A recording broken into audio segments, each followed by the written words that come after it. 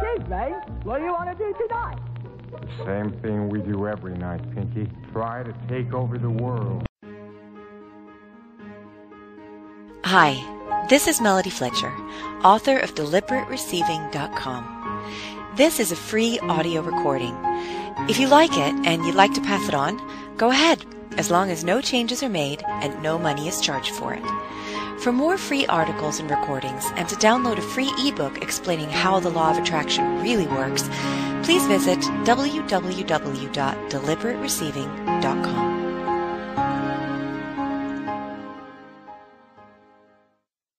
How our thoughts affect our vibrations. Everything is energy.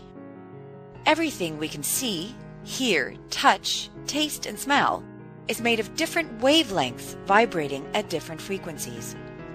Our brain is like a translator that has the ability to interpret these frequencies into what we perceive to be our physical reality. So we interpret an energy cluster as a chair or a tree or another person.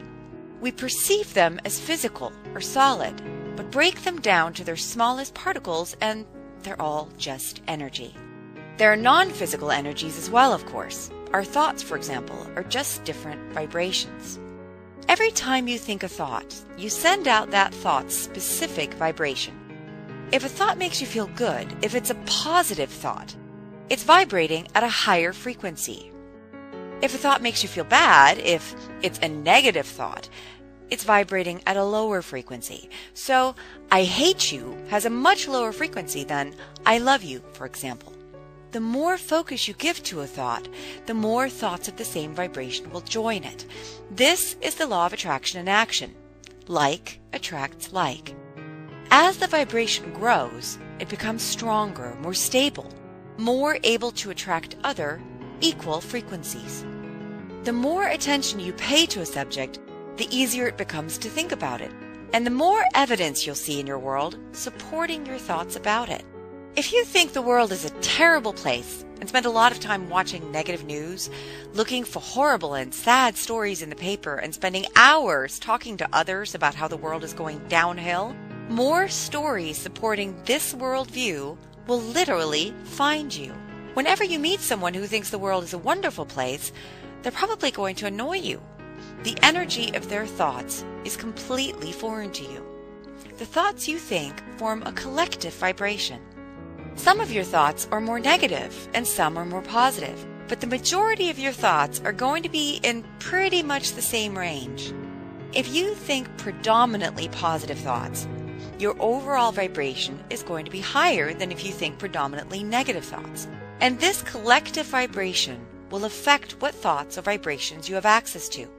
If you're a predominantly negative person, you'll have a very hard time thinking a cheery, sunshiny, happy puppy thought. It's not impossible, but it's very difficult. So, are we then merely a collection of our thoughts? Not really, no. Who we are is pure, positive energy. Our natural state is one of high vibration. So, if you have no thoughts, as in a state of meditation, you'll naturally return to that high frequency.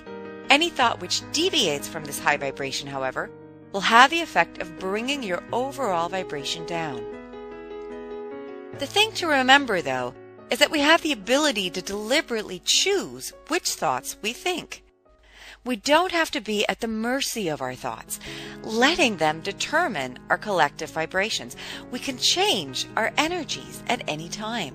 There are many ways to raise your vibration, and you can work your way up the emotional scale one issue at a time.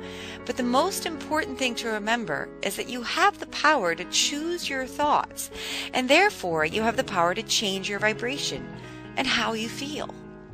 Make a commitment to yourself today that you'll no longer put up with not feeling good, not being who you really are. Reclaim your power and deliberately choose to feel the way you were always meant to, because you are supposed to feel good. It's your natural state. All you have to do is allow yourself to return to it.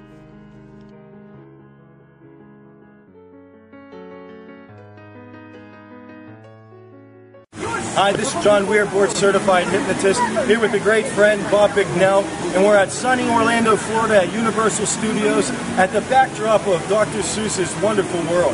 What a beautiful place to show the power of thought and imagination. Now what we're about to show you is a demonstration on how energy follows thoughts and how your thought forms actually are creating energetic fields around you. Now Bob has a device here called an aura meter. And what the aura meter does is detects energy fields or the aura around yourself. Every single thought, whether you believe it or not, is actually creating a difference in your energy fields. And we're about to put on a demo to show how negative thoughts will shrink the field where positive thoughts expand it. Now you can see where the aura meter is right now. It is in a flat neutral position. As soon as it hits an energy field, you'll see the aura meter go up. And this is a way of detecting the energy fields around all people. So we're going to cut for now, and when you see us again, we'll be putting on a demonstration to prove the power of thought. 3. Hey John, this is Bob Bicknell. I'm here with the aura meter. We're just showing the demonstration of this and the power of thoughts and your words. The first thing we're going to do is have Siobhan hold a neutral thought, and we'll see where her field comes out to. So if you observe, this will go up at the end of her field. So this is what would be a demonstration of a neutral thought.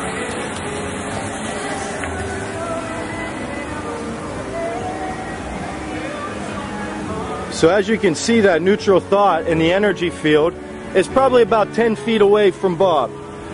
So what we're going to do is we're going to show the difference now in the influence of negative thinking versus positive thinking. Okay, what we're doing here is we're going to have Siobhan hold a negative thought, and you'll see how her field shrinks. The power of this is showing teenagers, kids, adults, the power of their negative thoughts and how their field shrinks. So you can see we're in a neutral area right now, and the closer we get to Siobhan, the smaller the field is. She's focused on a negative thought, and now you can see we get this close and it goes up. So her field has shrunk right to here on holding a negative thought. This works for everybody 99% of the time.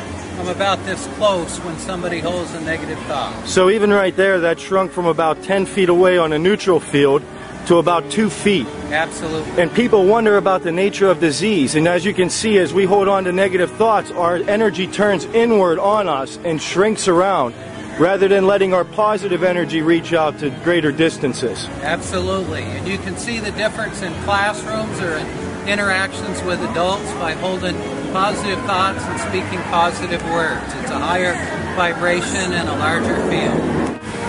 Now here we are again, we're going to demonstrate the power of a positive thought in the energy field versus the negative. So Siobhan's holding on to a positive thought, and look at the energy field now where Bob is. It's about 20 feet away, 30 feet away from where Siobhan is. So this is John Weir, Siobhan Dakarian, and Bob Bicknell demonstrating the power of our thoughts.